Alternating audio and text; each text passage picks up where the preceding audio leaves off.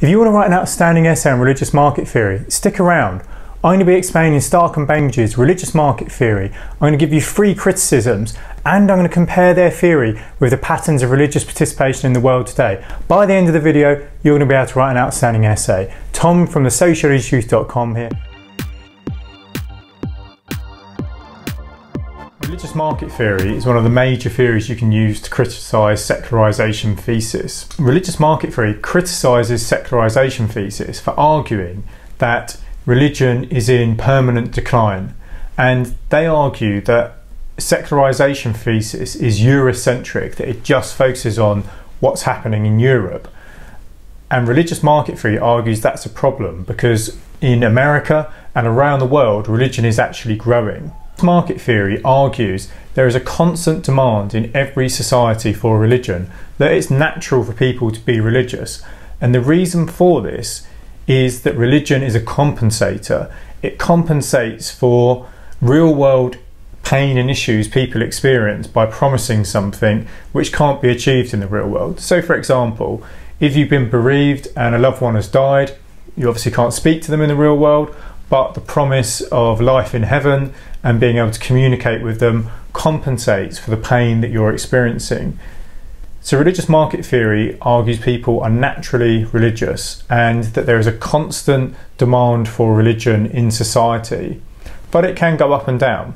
So from a religious market perspective, they argue religion goes through a cycle, and that the cycle can be decline, where religion does go down, participation falls, revival, new forms of religion take the place of traditional religion, and then renewal, where religion starts growing. So secularisation thesis sees religion as in a long-term decline, whereas religious market theory argues religion goes through a period of decline, revival, and then renewal. So from a religious market theory perspective, in Europe, traditional religion is declining, but what's happening is religion is starting to renew itself. New forms of religion are coming to replace the old traditional types of religion. So secularisation thesis tells us that when there is religious diversity, it becomes harder to believe in any single religion. So when there's a broad number of religions to believe in, people stop believing because it's harder to believe any single religion could have the truth. Religious market theory states the opposite. Religious market theory argues when there's a strong supply of religion, there's lots of different religious options to choose from, then religious participation in society as a whole increases. The reason for this is, firstly, that potential followers are definitely going to be able to find a particular religion that suits their needs, suits their interests. The second reason is when there's a high supply of religions, they all have to compete with one another for potential followers. And that competition between religious organisations means the actual quality of the religious services improves, and therefore people are more likely to participate in religion because the religions they do go to are more likely to be better. So for Stark and Bainbridge, religious diversity leads to more competition, a better quality of service, and therefore more participation in society as a whole.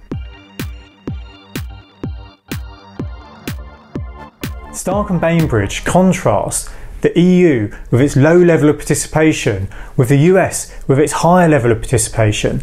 They argue European countries have historically been dominated by a single state religion. So for example, in England, the Church of England dominated religious life.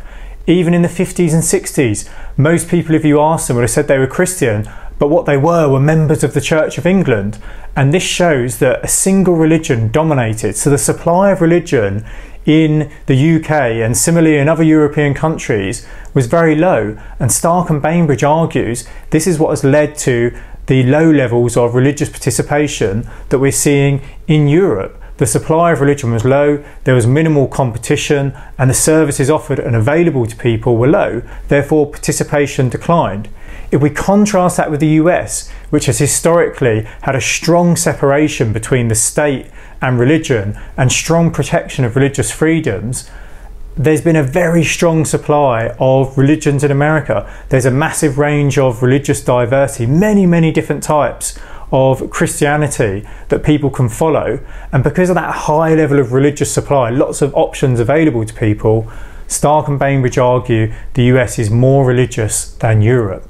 So the key idea here is when the supply of religion is high, then participation actually increases. Religious diversity, far from leading to secularisation, actually leads to increased participation.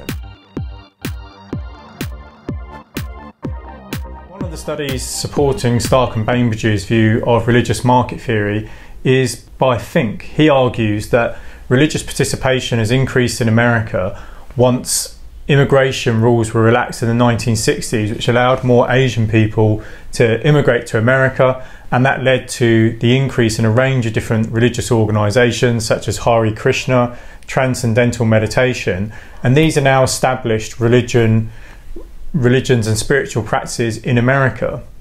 So they would argue that this has expanded the supply of religions in America, which is why America is a more religious country. However, the issue with a number of the studies in some of the textbooks for sociology is they are taken from America, and we know that in America the secularisation thesis does still apply. America is becoming a less religious country. It may be happening slower than it did in Europe, but there is evidence of a decline in religion in America. So it's hard to see how we can use American case studies as a way of backing up this theory, which is arguing that secularisation isn't happening and that it's Eurocentric. There are a number of reasons why people have criticised it. The first reason is Bruce's one, which shows that in America and Europe, religious diversity has led to a fall in participation. America is becoming a secular country despite having a huge supply of multiple different types of religions which people can follow.